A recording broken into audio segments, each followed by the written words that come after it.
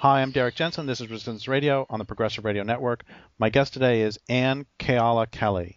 She's an award-winning Native Hawaiian filmmaker and journalist whose works focus primarily on the early 21st century Hawaiian sovereignty movement. Her feature-length documentary, Noho Hewa, has been screened and broadcast internationally and is widely taught in university courses that focus on indigenous peoples, the Pacific, and colonization. So first, thank you so much for being on the program. Hey, aloha, Derrick, and mahalo nui for having me on your show. It's an honor. So let's jump right in and tell me about Hawaii and tell me about the Hawaiian sovereignty movement. The first thing I think I should do is start off with who I am, and I say that because that's any conversation from a Hawaiian person usually starts with saying who we are as a people, because we're a genealogical people. So I just want to explain to your audience that I'm Native Hawaiian, and the Hawaiian way of saying that is I'm Kanaka Oiwi, and that's my genealogy is through my mother's side of my family. My father was Irish, and so I have a genealogy that connects me to that country as well. And the reason that I say that is because one of the things that people usually don't understand about Hawaiians and about indigenous peoples throughout the Pacific is that our identity, who we are, is genealogical. It's not based on blood quantum or any other American or European impositions of identifying characteristics, like phenotypical characteristics are not. That's not our tradition. Or race is not our tradition. So part of also saying that is to help people understand just geographically. I'm talking about Hawaii. I'm talking about being Native Hawaiian, and I'm in Polynesia. I'm not on the continent. And out here in the Pacific Ocean, or what we call Oceania, or the Pacific region, again, back to genealogy, it connects us to the places that we're indigenous to through our ancestry. So I know that we can talk about Hawaiian sovereignty. We can talk about any aspect of what's been happening here, especially for the past 120 years. But for Hawaiians, we always start with our genealogy. And what exactly does genealogy mean in this case? It means who's my mom. Speaking about being Hawaiian, means who's my mom, who are her parents, who are their parents, and we trace. You see, we have our own cosmology. We have our own way of looking at the world and understanding our place in the universe. And that, for us, comes through our genealogy, our creation stories. The most famous one would be the Kumulipo, would be the Hawaiian creation story. And that connects us to all living things. So for me, I'm standing here in, July 2014, right? And I'm in Honolulu. But I am who my ancestors were. I'm not just me. I'm who they were. And so if I speak to Hawaiian issues, I stand in my genealogy when I do it, which is also a spiritual thing. It's not just a cultural, political thing. So when I say that, what I'm trying to convey to anybody listening is that's my lineage, and it takes me all the way back to creation.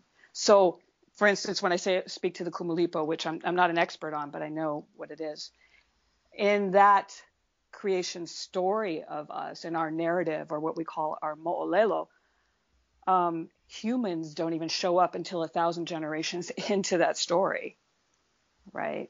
So it's a very complex society that Hawaiian identity is connected to, or is from.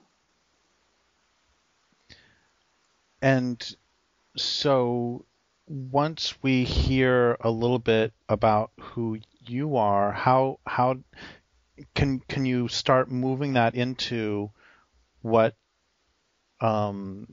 if you want, either what happened prior to 120 years ago or then what happened 120 years ago? Right. Well, and again, I'm not trying to say, let's talk about me and my family and only my family. There are some cultural issues that are connected to me even being able to speak to these things, or to be a journalist, or to make films about what has been going on here. And so there's a philosophical reality to that connects me to this place. So I guess I want people to understand culturally when Hawaiians speak about, for instance, the occupation of Hawaii, the illegal occupation of this country by the United States, we're coming from a very specific place. We call this place Aina. In fact, talking about environmental issues is actually a good place to start too, because I think in most of the world, people refer to the environment or to environmentalism, and in Hawaii, we call it aloha aina, to love the land. So there are all these lines that cross, right? There's the cultural, there's the political, and so it can fit into this subject of environmentalism, but it's also coming from a very specific genealogical, cultural, spiritual, political place. So I don't mean to confuse you or your audience by beginning that way. It just is the right way in. No, I think it's really important. I think it's very important. And so to get to the issue of the Hawaiian, the occupation of Hawaii, there are many places in history we can start, right? Captain Cook, most people think our history begins with when Captain Cook showed up here. Or for Americans, their understanding of Hawaii begins with the bombing of Pearl Harbor. We have this long history that happened way before Captain Cook, and we have this whole other history before and after Pearl Harbor that has nothing to do with us as a people so much as it has to do with the American occupation. So I refer to the U.S. occupation of Hawaii, which began in 1898. I think that's a really good place to help people understand what's happening here with regard to the environment or the culture or the politics of the place, because it's like a wheel, and in the middle of that is this thing called the illegal overthrow that took place in 1893. It was U.S. military-backed overthrow of Queen Liliuokalani's government of the Hawaiian Kingdom, and then in 1898 the U.S. began an occupation that goes on to this day. So everything that's detrimental to the survival of people and to the survival of this place is connected to those events. And they're just kind of like spokes on the wheel, right? So Hawaiians are always contending with that part of our history, whereas most Americans, and I would say most people in the world, have never even heard of it. They probably don't even know there was such a thing or is such a thing as the Hawaiian Kingdom. So it's a complex narrative, right? And here I am, I'm trying to come, I'm jumping in genealogically and culturally, but there's this huge history here just in the past 120 years of struggle to survive. So this may be completely off topic, and it if anything reveals my complete ignorance and makes the point about what you're saying about most people don't know this, but where I live here, there's Talawa land, and then there's Yurok land, which is only 20 miles away. There were a lot of different peoples here, and I'm sorry once again if this is an incredibly ignorant question, but was there one Hawaiian people or were there multiple nations? Yeah, that's a good question. We're one people. Because we're an island people, so it's an archipelago. Again, let me just jump over to the geographical thing. Like the Hawaiian archipelago is huge. It's not just the main islands that most people see on a map. It stretches many thousands of miles out to what is referred to as the Western Hawaiian Islands. It stretches out to the Johnston Atoll. So it's a huge piece of this earth, of this planet, is the Hawaiian archipelago. But on the main islands, before King Kamehameha I, quote unquote, conquered the islands and unified it and brought it all under one, basically, let's say one flag, each island had its own rulers, but genealogically we're all related and connected. So we're all one people. Mm-hmm.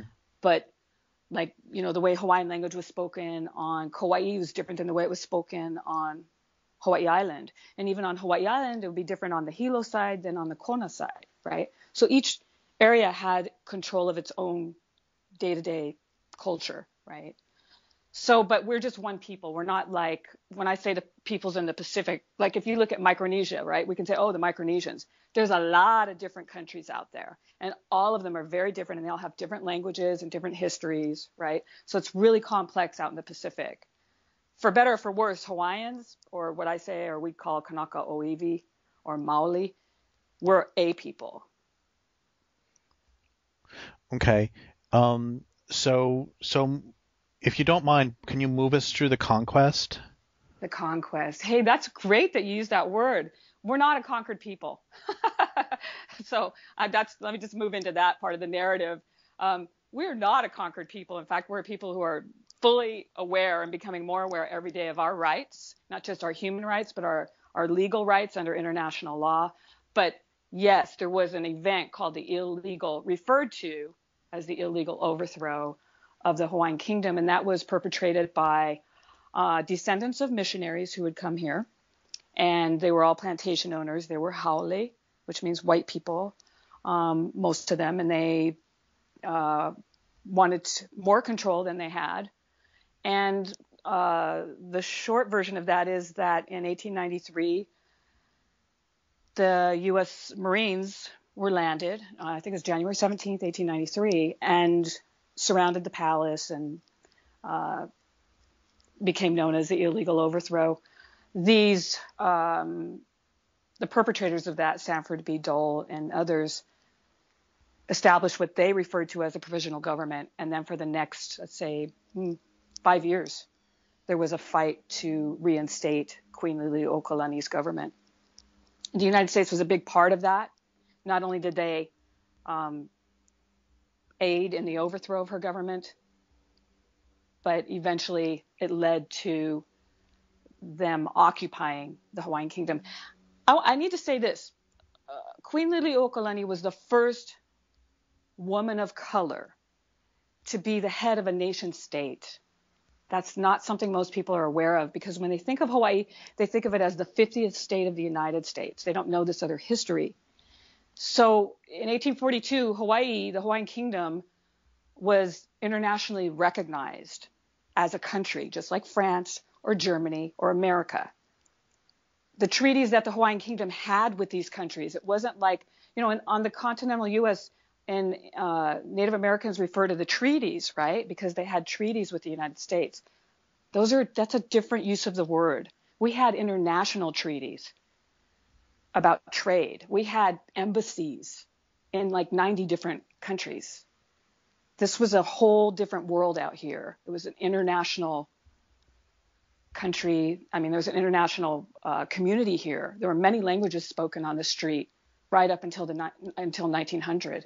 Hawaiian language was the main language, but there were many other languages spoken here: Japanese, Chinese, French, Italian, Spanish. There are a lot of people who came here, but it was Hawaiian. This was a Hawaiian world. So when we talk about the illegal overthrow, when we talk about the occupation, we're not talking about an occupation as in like what was happening with Palestine, which is now a place that's going to be recognized as a country, right? That's a different kind of occupation. We're talking about the occupation of an actual internationally recognized country. And I think people, and you can't blame them, people are confused because they don't know that history of Hawaii. They just see us as another native or indigenous people who have been colonized and overwhelmed by the United States. And our history is slightly different than the natives who have had to bear the brunt of American genocide and colonization.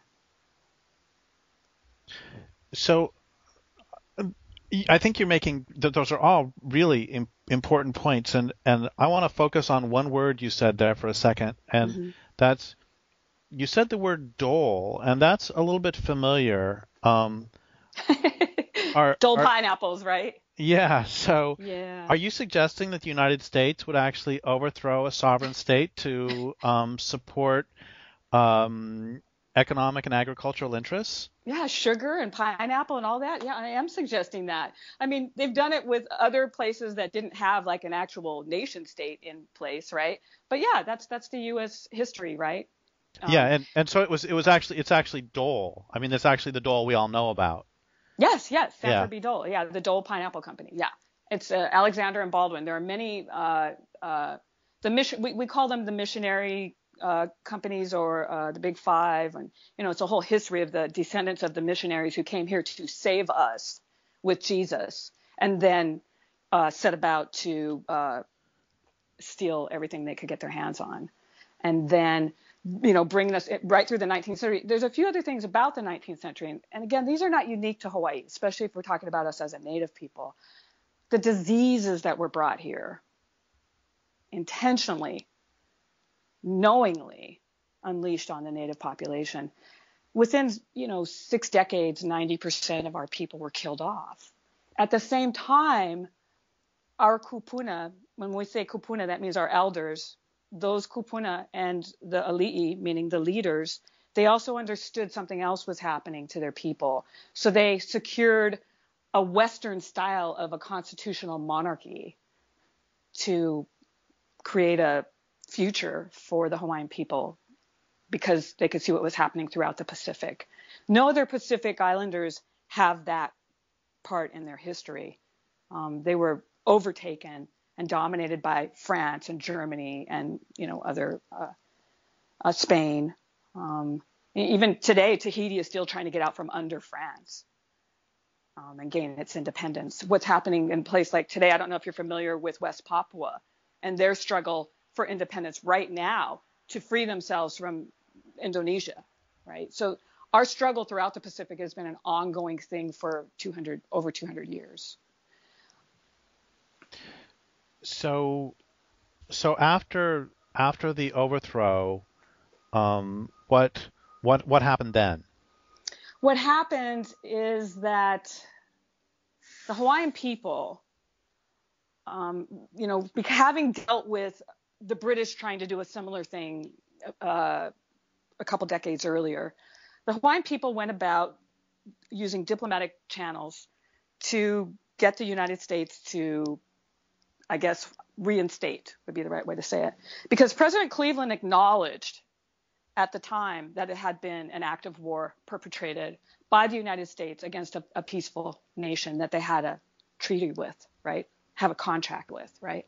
So over the next 5 years, this Sanford B. Dole gang tried twice to annex Hawaii to the United States. And the way that's done is like if Canada wanted to become a part of the United States, they would take what's called a treaty of annexation, and they would go to the U.S. Congress and they'd say, please make us a part of your country. Here's our treaty. We cede our land to you. We cede our sovereignty to you. So twice this provisional government tried to do that, and twice the U.S. Congress wouldn't even vote on it.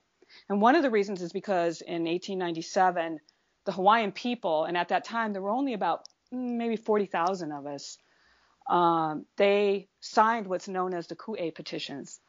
Almost every single living Hawaiian person signed that petition, and it's almost like a declaration of independence, but it's actually just a petition saying, we don't want to be part of the United States. Just very clear. We don't want to be a part of your country.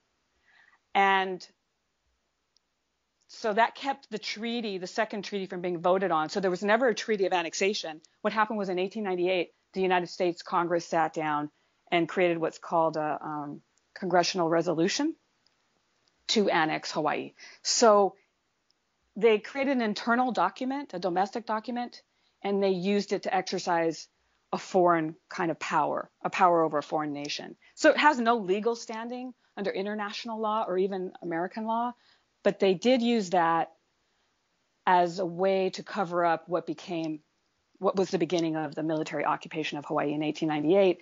Now that occupation, and I don't like to make America's argument for America when I speak about this, the excuse of taking over and occupying Hawaii is that the United States is trying to, at that time, it's an empire, right? They're empire building.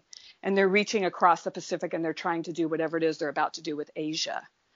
And they're also trying to, quote unquote, protect their West Coast. So from the beginning, it was always about sacrificing Hawaii to an American ideal of itself.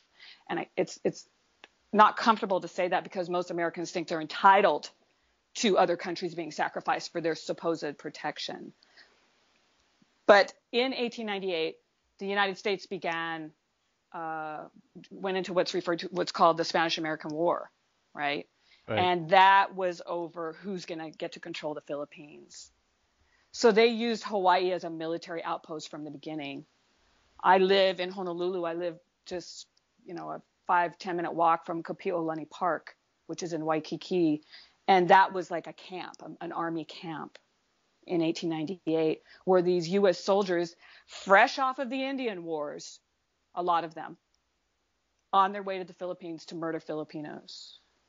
And that whole history there is a blood bloody history, because eventually, after they quote unquote won the Spanish-American War, a genocide of at least 1 million or more Filipinos took place, and that was Americans committing that genocide, American soldiers. So Hawaii has been this contested and complex place ever since those events, and the cover-up of our actual history has been going on for over a century, despite Hawaiians actually speaking out. So now we find ourselves, if you jump forward to the 21st century, after 120 years of that, we are home to the largest military command on earth. And then there's all the other things that come with that. If you think about what the military did on the continental U.S., the military goes in, clears out the Indians, makes the land free for settlers to come in, right? And that becomes their society, not the native society. So we have just a different version of that. The military comes in, occupies, starts to take places, and doesn't ever stop, and pushes the native out, forces the native out. And then we have this enormous population of Americans that just come in and take over everything. So that's our history kind of in a nutshell with regard to the U.S. occupation and our reality today. We have a population of about, I think it's 1.2 or 1.3 million. Most of those people are on Oahu. Hawaiians are a minority in that population. I'm once again stuck on something you said a minute ago, and once again, everything. I'm so grateful that you're saying all this, and I feel like I know a lot of history of U.S. imperial and current reality of U.S. imperialism, and there's still stuff connections I'm making I haven't before, and one of them is that I completely understand the role of. There was someone in your film said that Pearl Harbor was bombed because of the U.S. military. Now, they weren't bombing Hawaiians on purpose. They were bombing the U.S. military, which means that they're attacking Hawaii. And we all know why Hawaii was important in World War II, but honestly, I never really thought of it. And I've read a lot about the so-called Spanish-American War and about the genocide against the Filipinos, which was so horrible that even Congress held hearings on how bad the torture was of the Filipinos, which is something when it's so overt that even Congress acknowledges that they're torturing. But anyway, the point is that I'm not sure, and you're going to go duh, but I'm not sure the Spanish-American War, so-called, would have been possible without the prior annexation of Hawaii, would it? Well, first of all, I want to say it wasn't an annexation. Sorry. I think it's important to say that because, and the reason I say that is because in our narrative, and it's very hard, I'm going to talk about representation in a second, but we call it the illegal annexation or the so-called annexation because There was no treaty of annexation. It's like a ghost, right? Oh, there goes a ghost. It's called annexation. But without the occupation of Hawaii and the takeover of Hawaii, no way could they have done that to the Philippines, much less bully Japan into World War II. And that is really what happened there. You had two empires, right? Japanese Empire and American Empire, and they were fighting already over who's going to control huge parts of the ocean, of the Pacific. So without being present in Hawaii, the United States couldn't have done what they did in the Philippines and everywhere else in the Pacific. And by the way, they're still doing it. They couldn't have done what they did in Vietnam. Right. Every war since the Spanish-American War has been launched out of Hawaii. And that's something, again, people, I hope they can understand that when I say that. Like if you take a map, right? You take a globe or just lay out a map of the earth. And if you just kind of situate it in a different way where you put Hawaii in the middle because it's in the middle of the largest ocean on the earth and it's the most isolated archipelago that is peopled, right? And if you look at it, you can see how huge the area is, the region is, that the United States is still taking more control of right now as we speak with the Trans-Pacific Partnership and the quote-unquote Pacific Pivot. These are these soft terms that show up in corporate media that completely whitewashes, or rather bleaches, the Hawaiian narrative into just not even existing, and says things like oh, we're going to do this Pacific pivot, and isn't that so great? But if you really look at what's underneath that thin layer of these terms that they use, it's about further controlling and furthering the empire building that started in 1898. Without Hawaii, without the occupation of Hawaii, that whole project ends. If the occupation ended tomorrow, that whole project has to end. The U.S. empire starts to lose its oxygen. It loses a limb. And that's one of the reasons that I made the film, and that's one of the reasons that I've done the journalism I've done the past 14, 15 years, or even being on a show like this or speaking out about the occupation of Hawaii, is because I hope that, and a lot of us, it's not just me, I'm representing other people when I speak this way, but I'm not a member of a group other than the Hawaiian people. But the hope is that people throughout the world will start to understand, if you have an issue about saving the planet, intervening on environmental destruction or climate change or empire or colonization or any number of things, please look at Hawaii.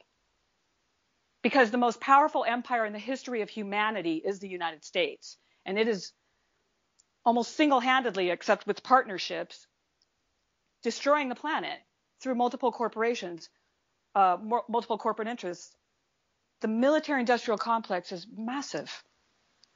The genetically modified organism industry is massive.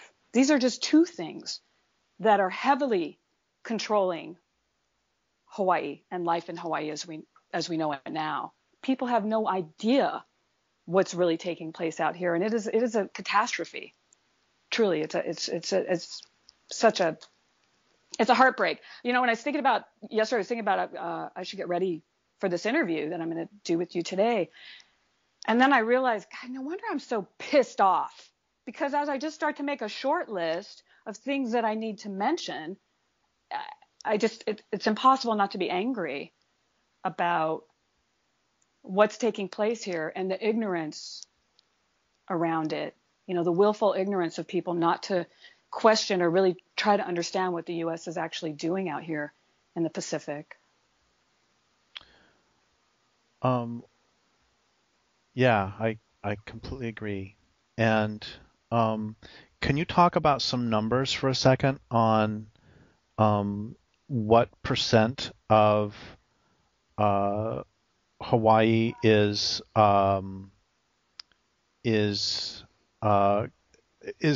actual military bases? Sure. And a lot of this information is available online. And that's one of the things at the end of my film, when the titles run a list and you can see dozens and dozens and dozens of names of military installations. There are main military bases. That's mostly what people will see online, is here's like 20 different bases that the U.S. has in Hawaii. What people don't see is the other 100 things attached to those bases that the military controls. So I think it's better to sort of understand you've got the island of Oahu, which is about 640 square miles. That's not too big. And at least 25% of this island is controlled by the U.S. military, directly occupied and used by the U.S. military. And that's not counting the water, and that's not counting what happens in the air. And then I would link to that also what's taking place on Haleakala, which is the U.S. Air Force. And that's the mountain on Maui. Everybody likes to go up to Haleakala and take a picture of the sunrise. If they would just turn around and look at the other thing taking place up there as they're having their nice vacation, right, they would see that it's being controlled by the U.S. military. If you look at the top of Mauna Kea, which is our most sacred, it's probably one of the most sacred mountains in Polynesia, actually. I think it's the tallest mountain in Polynesia. All the telescopes up there, all the federal and military control of Hawaii is beyond something like just referring to something as just the military bases. The military would like us to just think, oh, well, they just have this valley or that valley. It's far, far more insidious than that. So it isn't just about training to murder people. Like in the beginning of the film, you see Makua Valley, and it's so beautiful, and it's so devastated. And the military goes in there, the army goes into that valley, and they train how to shoot people and kill them. And then they get on a plane and they go somewhere and do that. Right. So I would want people to understand that it isn't just, it's a lot to say, wow, 25% of Oahu is controlled by the military. That's an outrage. Makua Valley has more than 40 endangered species in it, and they're playing war games in there. That's ecocide, pure and simple. Pohakuloa, which is on Hawaii Island, which is at the base of Mauna Kea, where all those telescopes are, that's the largest live fire training area outside of the continental U.S. It's massive. It's bigger than the island of Kaho'olawe, which was bombed to death by the United States in 50 years of trashing that island, using it as a bombing target. And that's no isolated island. That's just off the coast of Molokai and Maui. It's right between them, and Lanai. And this month right now is a thing called RIMPAC. And every 2 years, the United States invites like 22 other countries to come to our waters and practice murder and bombing targets and everything. They're all over here right now, literally. Who knows how many innocent dolphins and whales are being killed right now from their sonar rubbish and their missile firing. These are the things taking place here, and the rest of the world just is oblivious to it. I wish people would pay attention to it in a different way. I mean, I understand your question, like, let's talk about numbers, but it's almost hard for me. I can't really calculate, where they really are, because they're in so many places that don't show up on the Wikipedia thing, or that the military won't even give you that information, the specifics of it. It's so far-reaching that it's almost impossible to quantify it. And then here we are, a native people struggling to survive in a place where, it's so expensive to live here because of what they've done to the economy of the place. And by the way, the U.S. military has played a huge role in that. And we're trying to survive. And at the same time, we have to deal with RIMPAC. We have to deal with the past 2 weeks of the Department of Interior sent here by President Barack Obama to try to cajole us into becoming a native tribe and becoming federally recognized. And why don't we just give up our rights to independence? Here, sign here. We're dealing with all of these different things. And at the same time, to circle back to just our genealogical spiritual reality, our connection to this place, we're the ones that are damaged by the environmental destruction. We're the ones that are displaced by what's done here economically or militarily. Thousands of Hawaiians are homeless every day. That's our everyday reality. Thousands of my own people. Literally, I can drive an hour away from here and I will see what looks like refugee camps. And they're almost all Native Hawaiians. So I know you asked me one question about, let's talk numbers, about how many military bases, but it's so far reaching that it's just beyond those 20 bases that they'll admit to.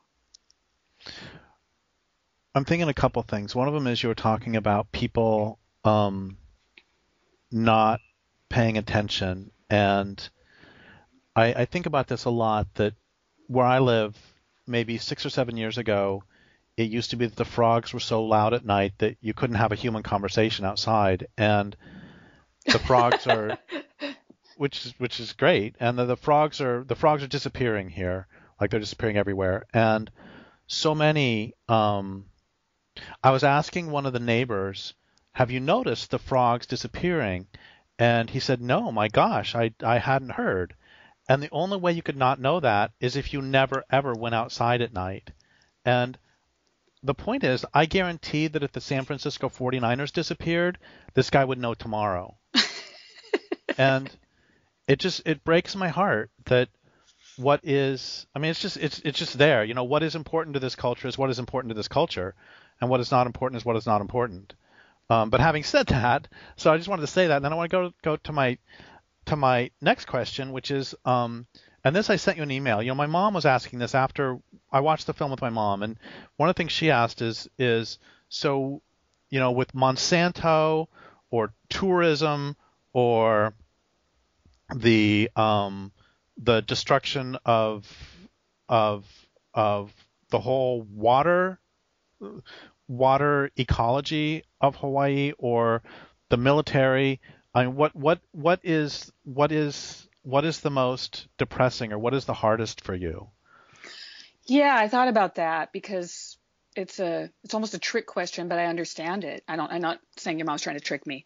But it's a really tough. It kind of speaks to, I'm going to go back to that idea of like it's a wheel, right? And in the middle of that wheel are certain historical events that took place. And then everything else is a spoke off of that wheel. So the genetically modified organism industry, which is taking over huge parts of Hawaii as we speak, and it's just already enormous. That's part of that. It's a spoke on that wheel. The taking of the water to create golf courses and resorts and condo complexes, and also to farm GMO GMO quote unquote food, but we can't eat that food. That's part of the same thing. And if we look at that issue of GMOs, it's not even a 1 degree of separation from militarism, because Monsanto also created Agent Orange, and chemical warfare on Hawaii has been going on for a long time. So, as the Hawaiian person I am, I have to hold it together, and I have to say, well, we have this issue of militarism, and we have this issue of what's being done to the land and the water, but these things are not disconnected. In the film, actually, I would say in the film, the most important issue in the film is the subject of desecration and how that's used to completely undermine Hawaiians and dispossess us and just really devastate us culturally and spiritually. So again, that's all connected to these events that created a military occupation that allowed for a million other people to be here who, they've made Maui look like Orange County. It's not any one thing. It's all connected. Taking the water for certain things, that's connected to the occupation and settlers being able to come in through that occupation. For me personally, it's a I really thought about, because I could feel what she was getting at with her question.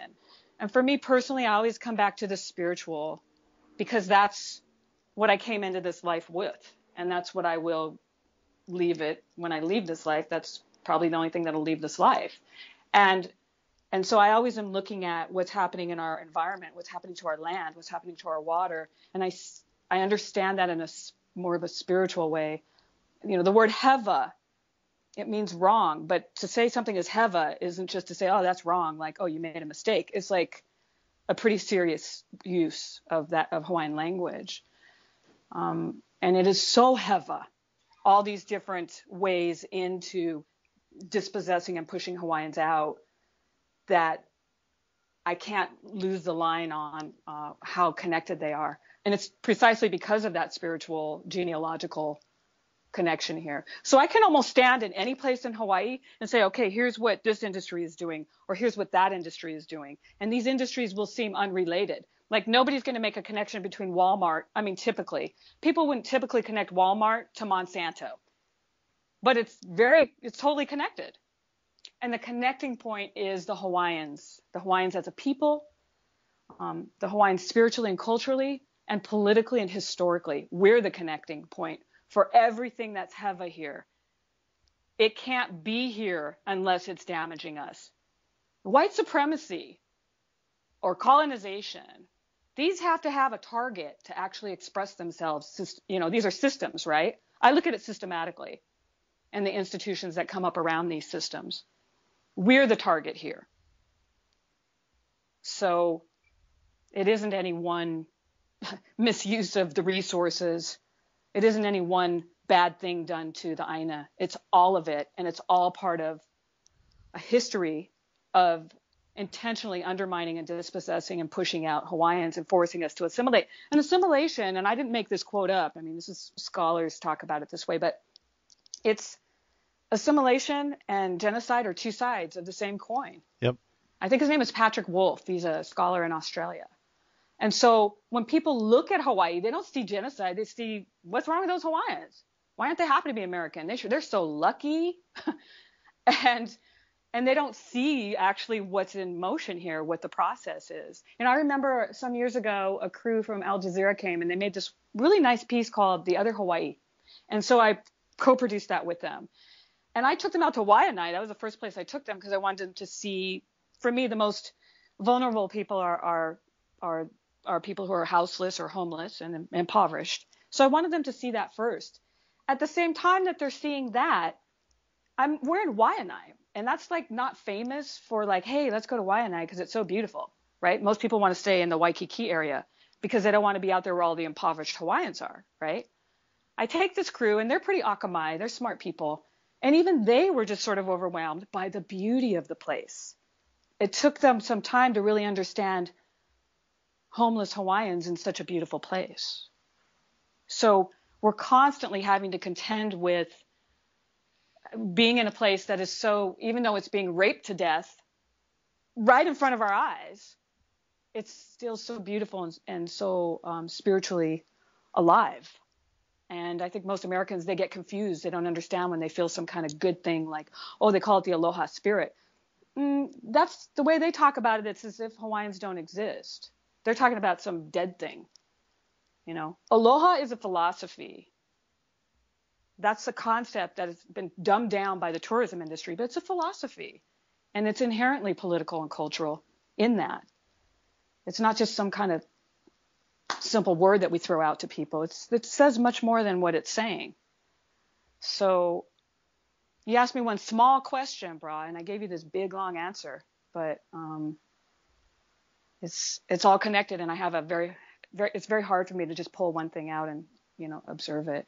Well, I mean, I completely agree with you. I mean, it's the whole culture. It's top to bottom. It's like Vine Deloria said that if we're to survive, that all of Christianity has to go, and most of science, and I would actually say all of science, but leave that aside. It's so we basically have 3 or 4 minutes left, and there's 2 questions I would like to ask, and I'm sorry to cram these questions in, but maybe we can do another interview where we just focus on these.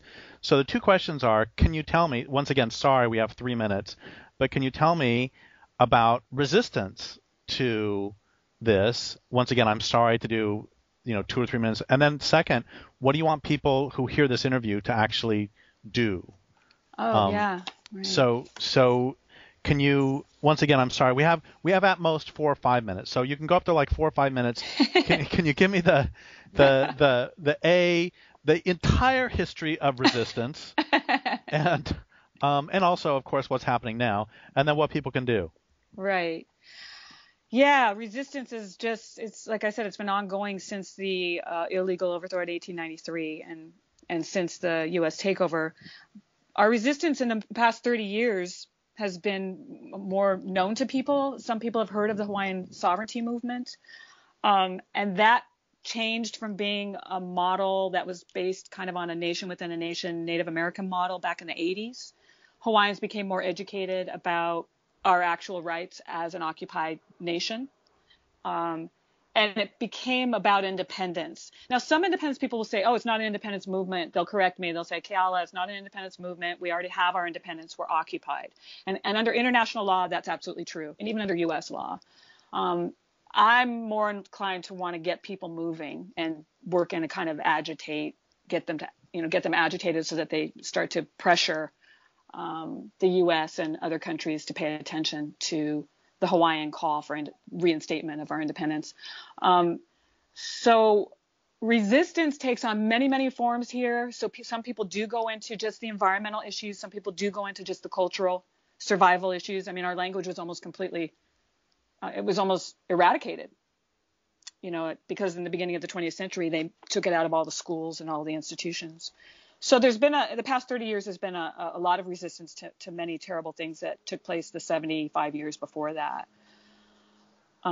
So today, what we see now is, especially with this past few weeks with the Department of Interior showing up and calling Hawaiians to speak to the issue of federal recognition, what we see is a lot of Hawaiians speaking out and knowing and speaking about international law and knowing that the United States has no jurisdiction here and saying to the Department of Interior, why are you even here? You don't belong here. If you want to talk to us, you should send John Kerry because he's the State Department person that we should be talking to, not the Secretary of the Interior. So our resistance at the moment right now is taking on even newer kind of power and energy. And so things have been really exciting the past few weeks to see so many hundreds and hundreds and hundreds of Hawaiians. I'm talking hundreds of Hawaiians at each hearing coming out and saying to the Department of Interior, we don't want you here, and you need to tell your president that it's time to deoccupy. So that's something I would like your audience to know about, because I know it probably sounds foreign to them, but it's true. We have this option as a Native people in our country to call for the deoccupation of our country. I would hope that people around the world would see that as something to support Hawaiian calls for deoccupation and any forms of resistance that might happen to get out in the mass media. Because it's not easy to get these stories out. It's really difficult, but to have it come out and actually be represented properly. We didn't actually end up talking about the subject of representation. I just want to say on that note, it's almost impossible for Hawaiians, for us to represent ourselves in mass media.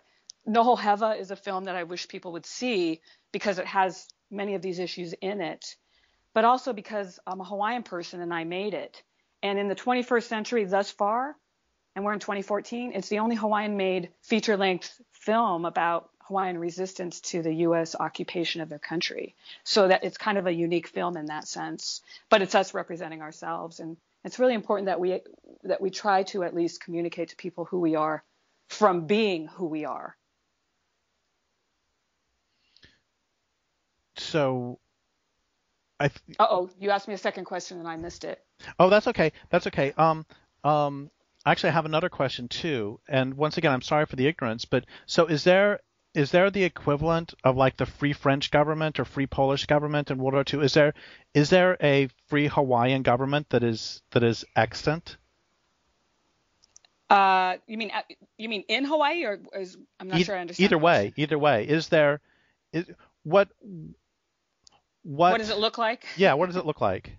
Yeah, well, it's looked like for the past 10 or 15 years, it's looked like multiple groups saying, I'm the leader, I'm the leader, I'm the king, I'm the kingdom, right? So that gets used against us a lot. But the fact is, there's actually a whole history of international law that people are beginning to invoke right now on the international level. Hawaiians have been to The Hague. They've been to the ICJ. They go to Geneva, and it's not just about the indigenous peoples, the Permanent Forum on Indigenous Peoples Issues. I'm talking about independent Hawaiians. So I can't say exactly what it will look like, but I think by the end of this year, a lot more people will hopefully know about this, because we're having to fight against the federal government trying to federalize us to cover up the crime of the occupation. So I can tell people where they can get some information. And one of the people who's done a lot of the research and who is a leader in this arena and this part of our history and where we're at is a man named Keanu Sai, Dr. Keanu Sai. And his website is Hawaiian Kingdom. I think it's hawaiiankingdom.org. And there's another one that's hawaiiankingdom.info, and there's more information there. And you'll see in some of that information online that there are multiple groups, kind of competing groups, but not competing in the way where we're not after deoccupation. So our first step at this point is to move people's consciousness in this other direction so that they stop looking at us as the 50th state and understand that we are moving to reinstate our country, or the independence of our country. That's a huge thing to say, by the way, Derrick. Just saying those words makes me feel uncomfortable. It's a huge thing to say we are confronting the United States of America and telling it that it has to leave. That's an enormous kind of narrative to try to bring to people when we're such a small group. But it's the right thing to do. If people care about the planet, if they care about the environment, if they care about climate change, I would hope that they would look at what Hawaiians are doing in our calls for deoccupation, because I don't know that there is another way to save this place from what's being done to it. I don't know that there is some other door to walk through to stop the devastation of this whole part of the planet. I think that's the fastest and probably best way to go, is to move through that door. And I don't even, by the way, I'm going to end this kind of on a negative note, but I don't even like the nation state structure. I don't even really like it. I think it's been devastating to the planet, this form of governance. but we have this option, and we're moving to exercise it. And that's, as a Hawaiian person, I think that's one way. It's probably the strongest way to save my own people, help save my people from what's being done to them, from our erasure, from our removal. Well, I loved that you had the person, and I'm sorry I don't remember his name, but I love that the person in your film said exactly what you just said too, about how, yeah, nation states, we have a critique of that, but that doesn't alter the fact that we have these tools right now that we need to use. Anyway, we are out of time, and thank you so much for your work, and thank you for being on the program, and I would like to thank listeners for listening. My guest today has been Keala Kelly. This is Derrick Jensen for Resistance Radio on the Progressive Radio Network. Thank you so much.